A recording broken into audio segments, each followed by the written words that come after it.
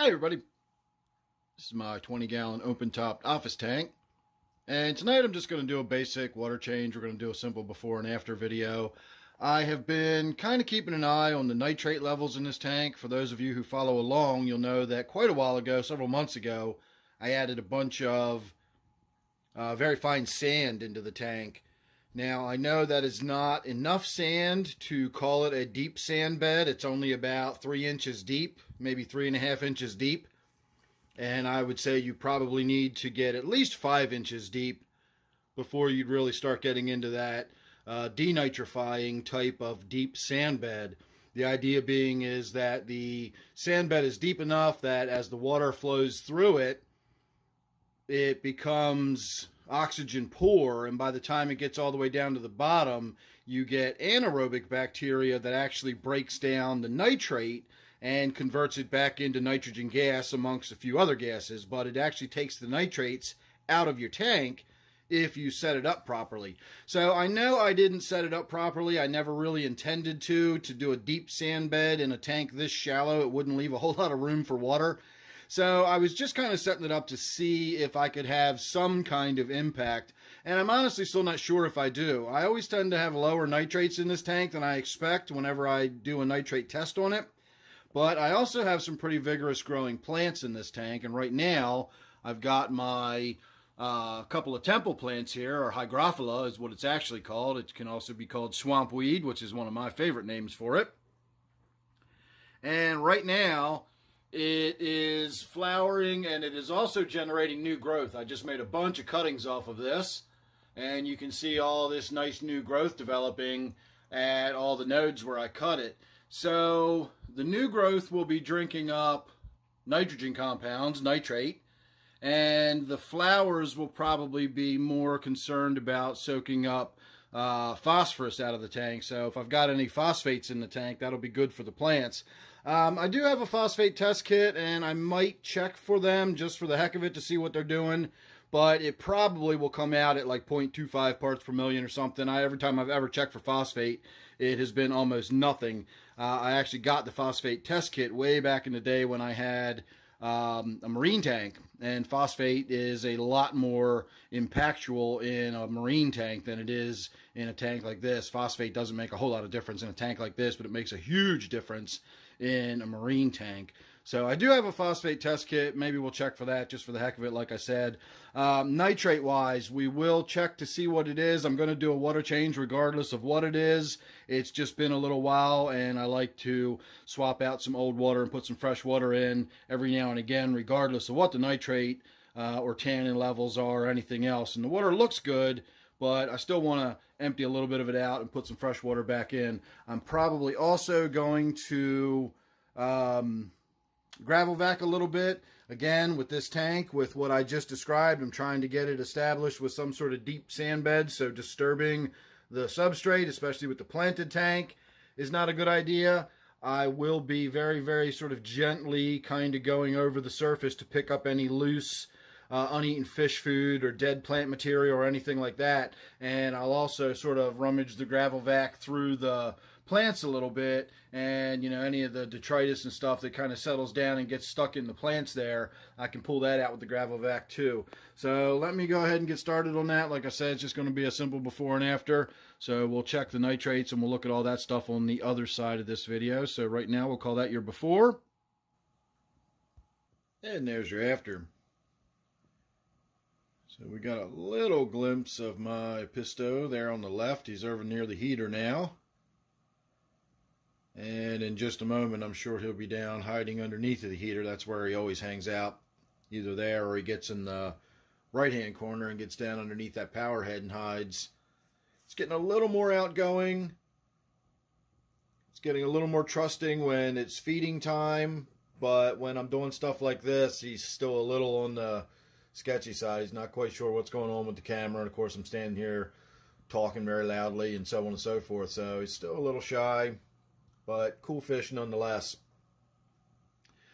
So we did 4 gallons more or less. I didn't do the full bucket because we had already lost some water to evaporation, and by the time I had pulled 4 gallons out of there, I felt like the tank was low enough. I vacuumed a bunch of the crud and mulm and stuff out of there. I removed a bunch more than I really sort of anticipated in being able to pull out of there, so that was good. I changed out the filter pad. And for those of you who are wondering why my filter does not have a top on it, that is because the top rattles a little bit. No matter what I do to it, there's always a little bit of a vibrating, rattling noise, and it gets on my nerves. So I take the top off. Now, I'm sure that probably drives some of you crazy, and that would drive you nuts having the top off of your filter like that, just seeing it exposed, but it doesn't bother me at all. I hardly even notice it. In fact, I forgot to mention it in the first half of the video.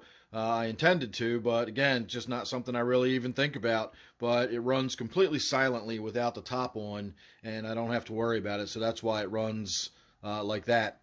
So I did test the phosphates while I was doing the water change. I checked the water before we did the water change, and I was really surprised to find over 5 parts per million. The test only goes up to 10 parts per million. I don't think it was quite that dark blue, but it was way, way darker than I expected it to see. I don't believe the phosphate test. I'd have to run downstairs to confirm this, to double check, but I don't believe the phosphate test maintains its color over time. You have to look at it when it's fresh. If you let it sit for an hour, which it's been since we've done the water change, the test gets all funky looking and it doesn't look right. And again, just showing you what color it is isn't really going to be that big of a deal. Trust me when I say it was dark blue. It was at least 5 to 8 parts per million, maybe. It was definitely getting up there towards 10 parts per million, which is really high for phosphate. I've never really seen it like that before. Every time I've ever checked phosphate, it has always come out somewhere around 1 part per million or less. I think the most I've ever remember seeing is 2 parts per million, and that was in a tank that I had been dosing with fertilizers and stuff, and I think that maybe that might have contributed to getting it all the way up to 2 parts per million. So how we are at 5 parts per million phosphate in this tank, or 8 parts per million, or whatever it was, is beyond me. I'm not really sure why it would get that high. I'm not feeding the tank anything unusual. Now, I will say that I have not been doing water changes very frequently on this tank because the nitrates have been staying so low. The only thing I've really been worried about doing water changes for is getting the mulm out of there, and when the tannin starts building up too much, which really kind of is surprising when you think about it. This little piece of wood right there is the only wood I've got in the tank, and that piece of wood has been in an aquarium for almost 10 years now, and yet this tank still gets very much tannin stain. So I don't know if the tannin comes out of the roots of other plants or what. I've had that discussion before, but this tank still gets dark and tea-stained water in it after a while, and that little piece of wood is the only piece of wood that's in this tank, and that piece of wood has been underwater for almost 10 years, probably at least 8 years. That's actually one of the first pieces of wood I ever bought when I first got into the hobby around 2010. So that probably is 10 years old now and been underwater ever since. So I'm not sure where the nitrate not sure where the tannin comes from, if it's still leaching out of that or not. But even after all the time it's been since the last water change I've done, that is the nitrate. It was getting up there a little bit. I know it looks a little redder on camera than it actually is, but I put it next to the little chart, and it's probably about 20 parts per million. It might be a little higher than 20 parts per million. I was curious about my tap water. It's been a while since I've put any salt in my softener, so it's entirely likely that I've actually got nitrate in my tap water at this point, but I do not. That is my tap water, so I know my softening system is still functioning. I do have salt for it, but we've been getting so much snow, I've been kind of hanging onto my salt in case I need it for the driveway. Once we get through this next storm, which has actually already started, it's snowing out the window right now, I'll be able to get that salt back in my softening system, and it'll again get back into removing the nitrate and everything. Well, obviously, it's still removing the nitrate, so no worries there. Anyway, that's about it. Phosphate's really high, at least for phosphate. Nitrate, not so high, but that does explain why we're getting plenty of growth. And I've got flowers. Again, the flowers enjoy the phosphate more than they do the nitrate. but the plant's also actively growing. So it's not only flowering, but it is producing new growth, and whenever it's generating new growth and growing new leaves and new branches and stems, it needs the nitrate, or it needs nitrogen compounds for that, and of course it sucks the nitrate right out of the water. Any ammonia that's in the water will get drawn up first, any nitrite will get drawn up, and then lastly it will draw the nitrate up.